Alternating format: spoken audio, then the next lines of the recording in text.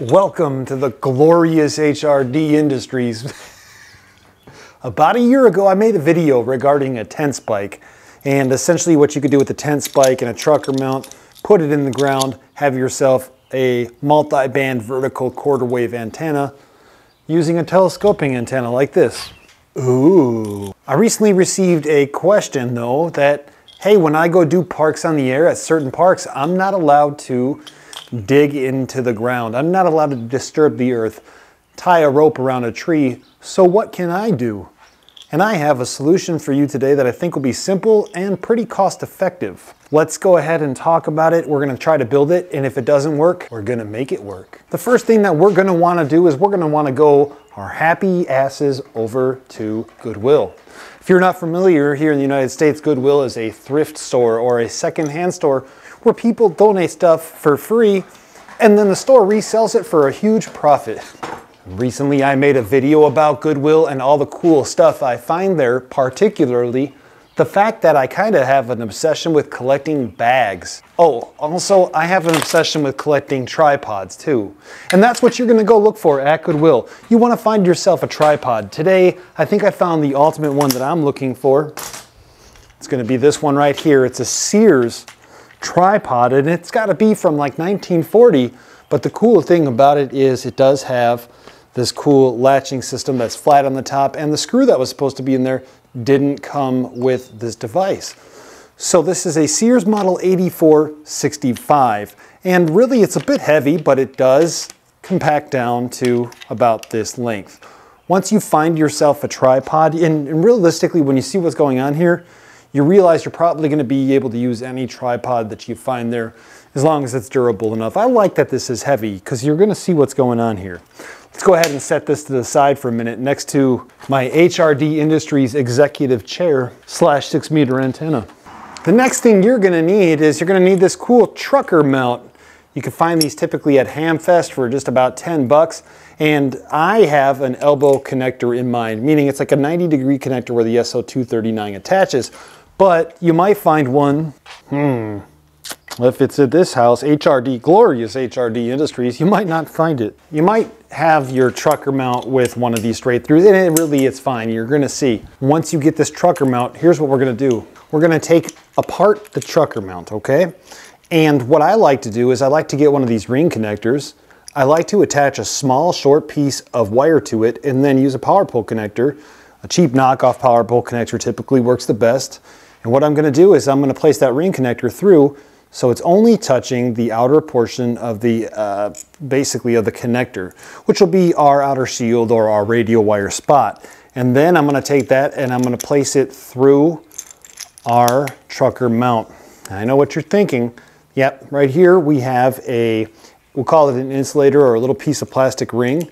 And I'm going to pop that in there, basically separating the antenna from the rest of the device. And you'll see why I put it up here in just a minute. That may or may not apply to you, but then what I'm going to do is I'm going to take that coupler, it's a 3/8 inch coupler, and I'm going to screw it on. Now you're going to notice that I have an extension piece on here, and this is just the converter from 3/8 to, I think it's 10 millimeters for my cheap Chinese antennas.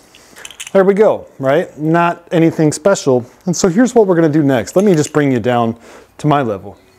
I'm sure in all of the glorious HRD Industries, we are going to be able to find some kind of lock washer. I just couldn't right now. So I'm going to take this tripod, and you could see that okay, I think. I got this long bolt, and I think what's most important about this long bolt is it fits through here, but rests on the top portion of the L bracket or the trucker mount.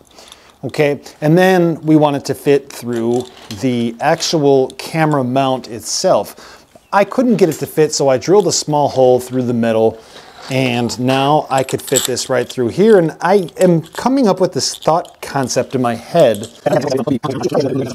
but that's probably for another time. Anyway, now that I know that this bolt is going to fit, I'm going to go ahead and tighten down the clamps that hold the L bracket, the bolt onto the L bracket rather. Hand tight is always good enough, right? Can't wait for the comments to say how many things that I lose credibility in my life for. You lose credibility for being an angry old crab. You lose credibility for those glasses. Good enough for government work. Now that we have it somewhat tight, we're gonna go ahead and we're gonna take that bolt with the trucker mount and we're gonna put it through the actual camera spot that you may have had a drill. And this is typically where I would use like a lock washer or something, and then I would go ahead and screw on my nut, but I don't have a lock washer, so this is gonna suffice right now. I need a different wrench. Inglorious HRD Industries. Oh yeah, I mean, in my mind, I see it now. I'm gonna get, for another episode, and I kind of already mentioned this, but I'm gonna get another L bracket, trucker mount, and I'm gonna put it, we'll figure it out, but we're gonna do that at some point in life. Now, we're in a good spot for me to talk about how cool is that, right? But also, why did I put the insulator on the top as opposed to toward the bottom? And we should probably check continuity as well. However, my goal to put the insulator on the top was, if I put it on the bottom, then the whole antenna would become the whole antenna. The L bracket would be touching this metal, which would be going through this tripod, which is all metal, which is all metal. Basically, this would all become part of the antenna, and I didn't like that. So I put the insulator on the top, making sure that the actual antenna portion shouldn't be touching this L bracket internally, and therefore there should be no continuity. Let's check that real quick. This is a Kawitz multimeter. No, they didn't send it to me. It's the model HT118A. I purchased it on my own free will, and it actually works okay for what I use it for. All right, just to make sure here, we have continuity between the prongs, and the first thing I want to check is to make sure we have continuity in the antenna. Yep, good to go. We don't have continuity on the outer shield and the antenna. That's good. Again, check the prongs. And we should be good at that point. Next thing I'm going to check is, I want to check to make sure that I have continuity between the radial wire power pole adapter I made and the outer shield. You know. Here we are out in the front lawn of HRD, glorious HRD Industries. And I wanted to show you here, I got the tripod on, I got an antenna on, and I got the little spot for my radio wires, which if you haven't seen other episodes, this is how I'm doing my radio wires now. I have 1, 2, 3, 4, 5 groups of radio wires. 3 of them have 5 sets of radio wires at 10 feet each, and 2 of them have 2 sets at probably 10 feet each as well.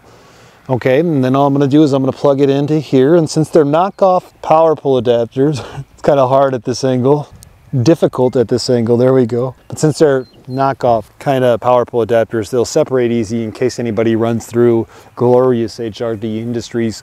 We don't want them to get hurt. And now that I have those on, I'm going to go ahead and spread out my radio wires. But one of the other things I kind of wanted to make a note of, we have a 17-foot telescoping antenna on here that's not fully extended at the moment. If for whatever reason this base started to get loose, which it kind of looks like it might be already, it's not clicked in, but I could do one of two things. I can get some sandbags and I can place them on each of these sections that hold the tripod to the main base of the tripod, or I could just extend the tripod out, which will give it a wider base and more stability, at least I think would be the case. And so we're gonna see how that will work now. I'm gonna get these wires spread out and I'm gonna check my standing wave ratio on some bands and all that jazz. We'll be right back. While you're waiting for me, now's a good time to maybe comment, like, and subscribe. My antenna is crooked toward me a little bit, so I'm just gonna take the adjustment for the camera. There we go, and I'm gonna lock it down. Let me show you what I'm talking about. And of course, while I'm showing you this, it's important to also kind of point out that your tripod might not be exactly the same, but I do find these tripods at Goodwill all the time, literally all the time.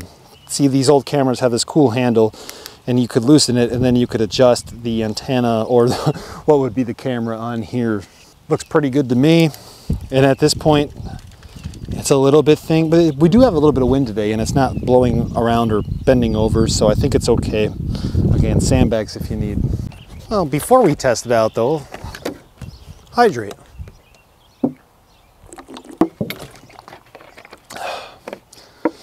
Yeah.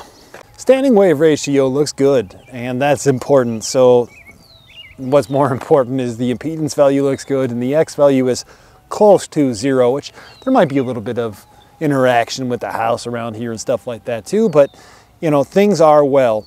And I think that this system, although heavier than the tent spike solution, is a solution for people who want to adhere to the park rules and regulations, whether it's a state park or a national park, and don't want to penetrate the earth if they're not supposed to be penetrating the earth. Being respectful of what has been presented to us as far as the rules go, and pertaining to being kind to our environment, because we don't want to set a forest on fire up in Canada or something like that, right? Because of our own stupidity. And yep, you might not like that take, but it's the truth. And with that said, thanks for checking out the channel. I hope you enjoyed this. I hope it gave you a few ideas on what you might be able to do if you can't mount anything to the ground when you're out and about doing parks on the air, or you're at a national park, or maybe even within your HOA, there's some kind of rules and regulations. What I will tell you is this solution works for me. You might need to tweak it a little bit depending on what tripod you have. But again, it's just kind of thinking outside the box. And you could find very, very light, maybe even carbon fiber tripods. So think about that as well in the future. Hydrate.